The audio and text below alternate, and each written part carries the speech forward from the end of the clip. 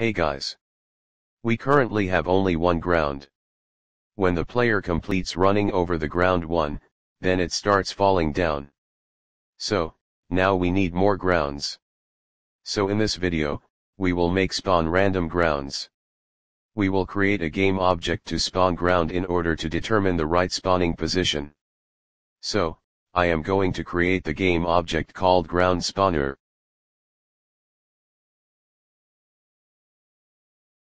Now, we will add a box collider 2D. Now, I am going to edit the collider shape and make it so long.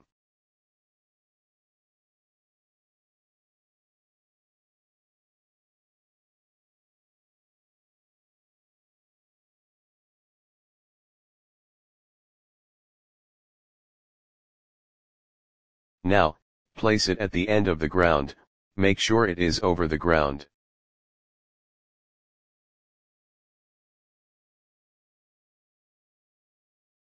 This game object will always move along with the player, and it will also keep detecting the ground if any ground is there. Now, if the ground spawner game objects ever found there is no ground in front, then it will immediately spawn a new ground.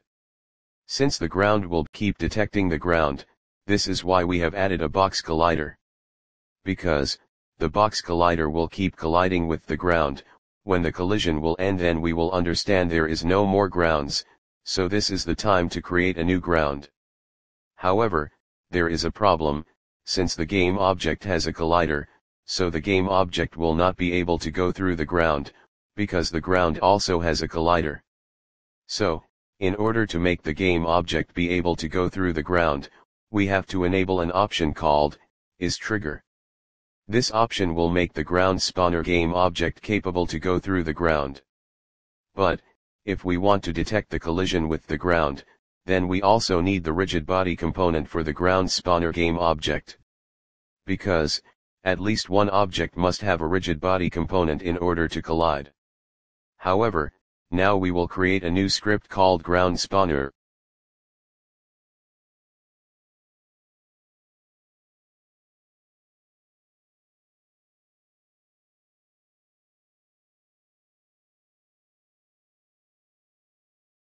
I am going to attach the script to the ground spawner game object.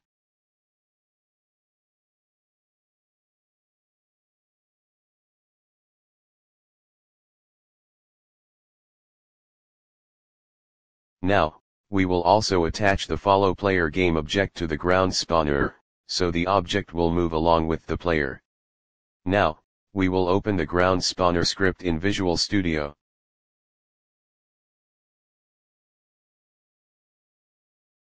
Since the ground spawner game object will spawn grounds, so we will first have to get all the grounds. We have to create 3 variables to store those grounds. So I am going to create game object type variable called ground1.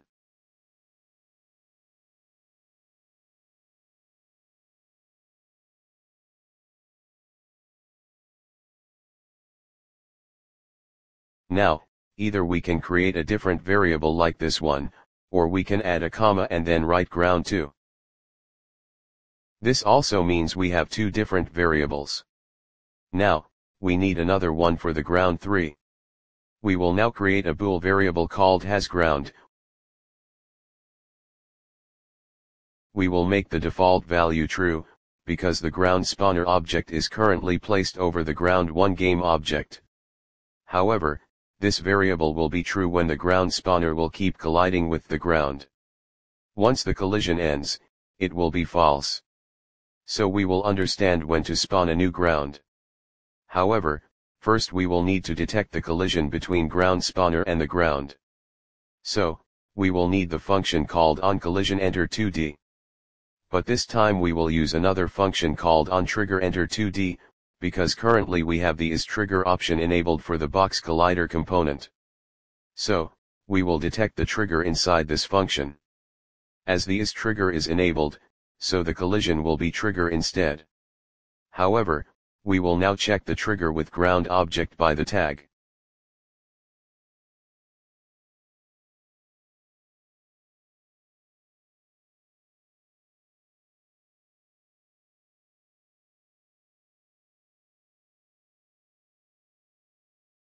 Here the collision.GameObject means that game object which the ground spawner has collided, and then we have checked if the object is under the ground tag.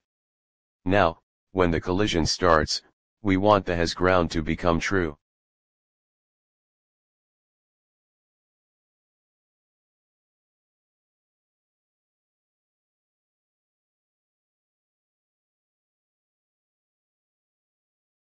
After that we are going to need another function called onTriggerExit2D.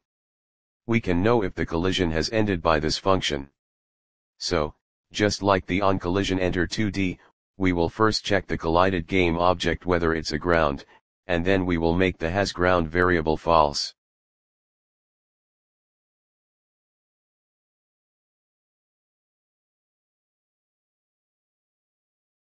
So, now we will make a function called spawnGround.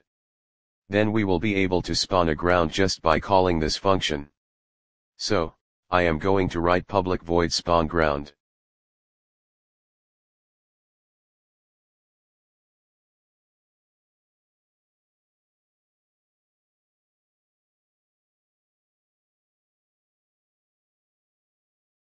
In this case, since we want a random ground will be spawned, so we will generate random number here. So, I am going to first create a variable called random number. We will put the generated random number to this variable.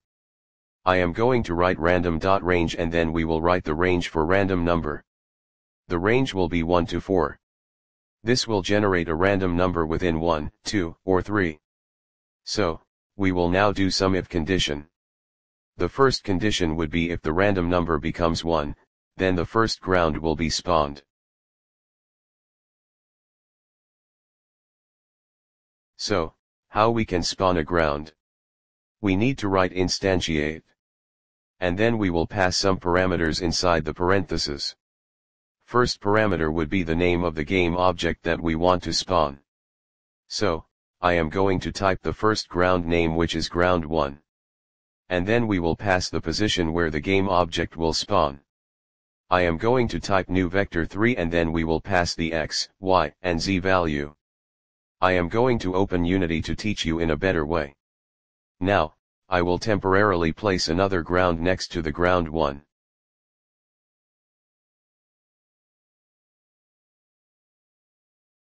Now, you can see there is no space between two ground, which doesn't look interesting. So, if we put some space here, then it looks pretty interesting.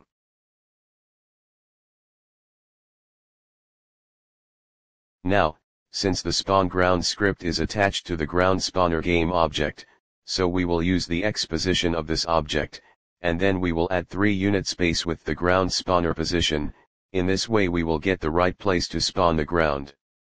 So, I am going to type transform.position.x plus 3.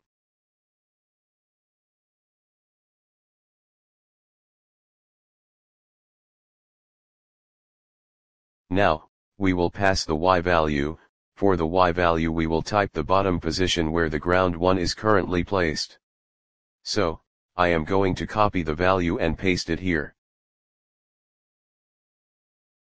Now, since the number contains decimal, so we must have to add f after the value.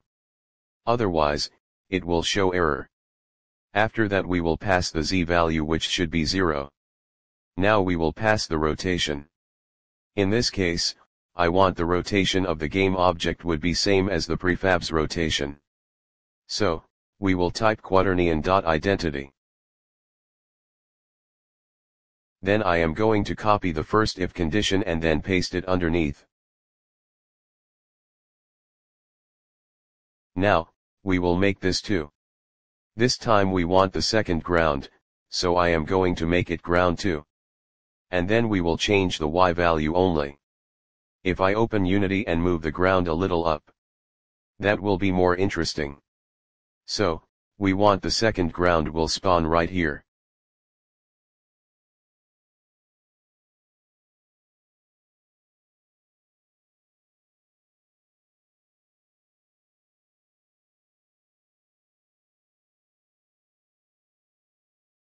This ground will only be spawned if the random number becomes 2. Now, we will copy this if condition one more time, and paste it for the ground 3. So, we will now change the number here, and then the ground name. Now, the Y value of the position would be changed here. First, I am going to see where should I place it.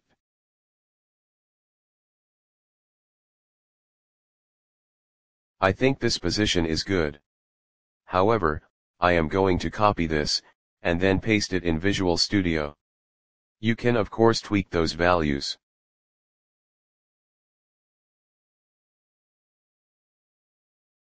Now, we have to call the function from somewhere in order to spawn a ground. So, I will do it inside the update function. So, I am going to write another if condition. This would be if the hasGround variable is false, then spawn a new ground. Here you can see we used an exclamation mark. This is a sign of writing false. If we don't use the exclamation mark, then it will mean true that we already know.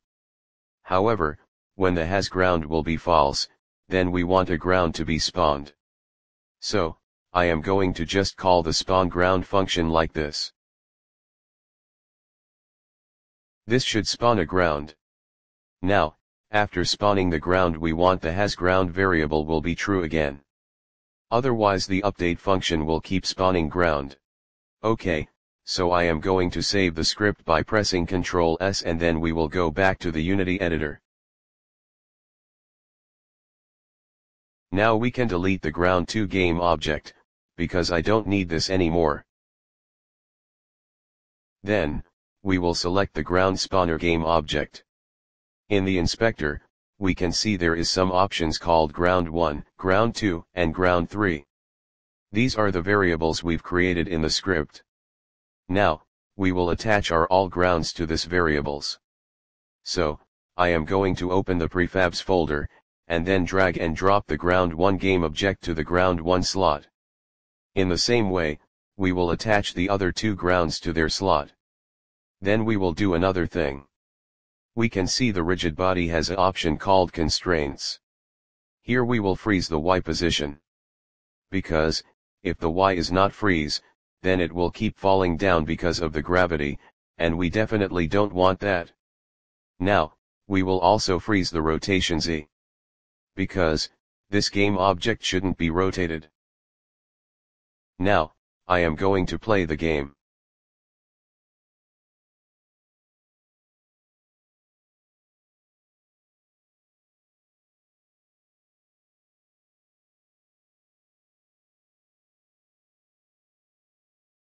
We can see everything is working fine, so I will see you in the next video.